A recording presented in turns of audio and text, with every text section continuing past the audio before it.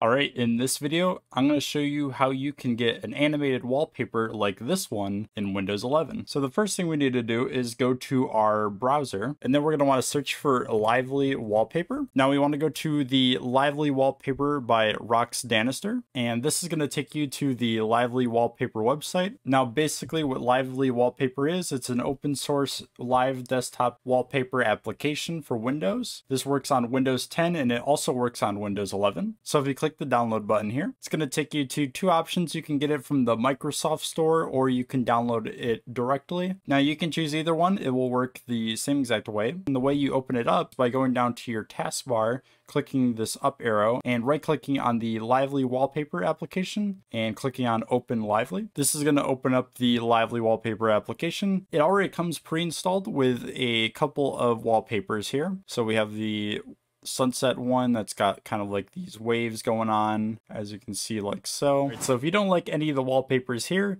you can go up to this plus sign at the top here, and this is going to give us three options to add a wallpaper. The first option is to browse for a file on our computer, and this could be any video that you have on your computer. You can also enter a YouTube URL to make a YouTube video into your live wallpaper, or you can click the More Wallpapers button, and this is going to take you to the subreddit of Lively Wallpaper where people can upload their own custom wallpapers that you can go ahead and download. Now I'm going to use a YouTube video as a live wallpaper, so I'm going to go ahead and use this YouTube video here. Go ahead and copy the link, and we're going to go ahead and paste that here. I'm going to click this arrow, and now we can see that it's currently processing. This takes usually a minute or two, maybe less. All right, and now we can see that we have the ability to set the title and description, but we're just going to leave everything the same because it doesn't really matter. And we're going to go ahead and click on OK. All right, so now if we look at our wallpaper here, we can see that we have the wallpaper now selected. We can actually make some modifications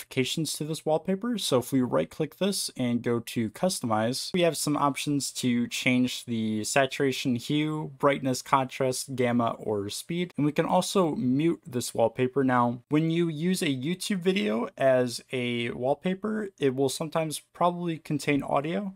So the way you can mute that audio when it's playing in your background on your desktop is by clicking this mute icon here. So that way you'll just have the animated wallpaper. You won't have any of the music or audio attached to the YouTube video. So that's a really useful feature. And we can also just change the hue. So let's say we want to change this from green to maybe a purple.